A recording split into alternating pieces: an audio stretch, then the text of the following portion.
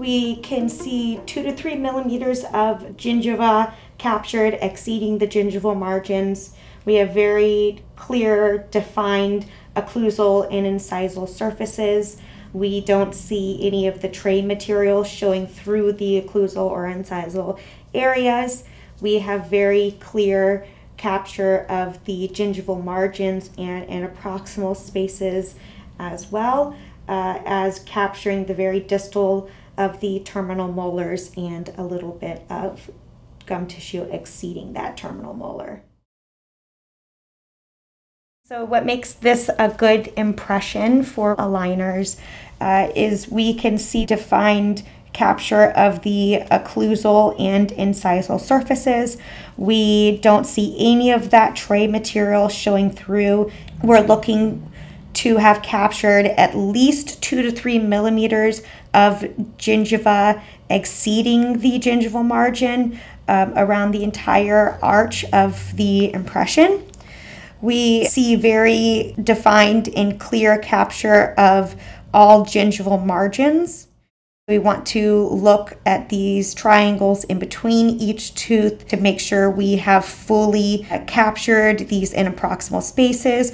We're looking for the midline to have been lined up with the hilt of your impression tray. And lastly, we have fully captured the distal of the very terminal molar and also some gingiva exceeding that terminal molar as well.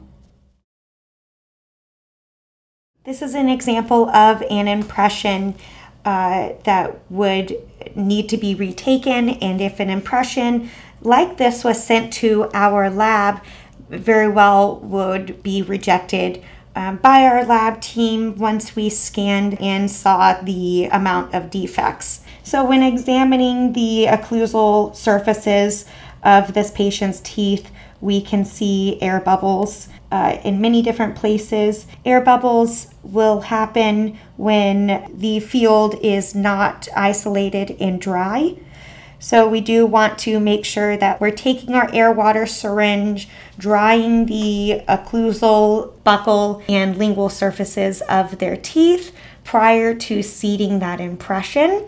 Bubbles can also occur when taking the tray out of the mouth before the light body material has had time to fully set. Some of the light body material has pulled away from the facial aspect of the patient's teeth. We also see indications and marks on the buccal aspect of the anterior teeth where material was pulled away from the impression tray because the impression was removed before the light body material had time to set up. We have not fully and accurately captured the gingival margin of the anterior incisor. We also want to be mindful of tears that occur mostly in the interproximal spaces. We also can see a tear in the impression material right here. Tears occur when there are voids interproximally, which allows the impression material to flow in between the teeth. So the little black triangles in between teeth, or if we have an ill-fitting bridge where the pontic no longer seats flush up against the gum tissue, we want to proactively cover those areas with either cotton pellets or little wax pellets before taking the impression. So several defects in this impression. We can see we have not fully captured the terminal molars. We have failed to capture 2 to 3 millimeters of excess gingiva exceeding the gingival margin. We have captured that in some areas, but in other areas we have not.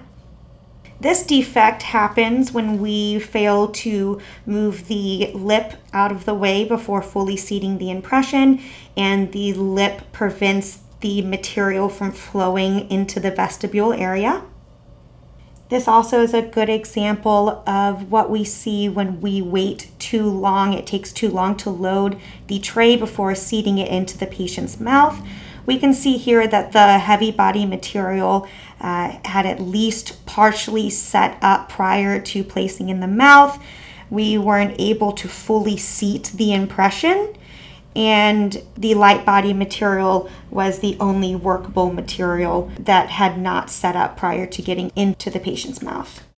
If we don't use a tray adhesive, we start to get a detachment where the material pulls away from the tray itself when removing the impression, which can lead to a rejected impression.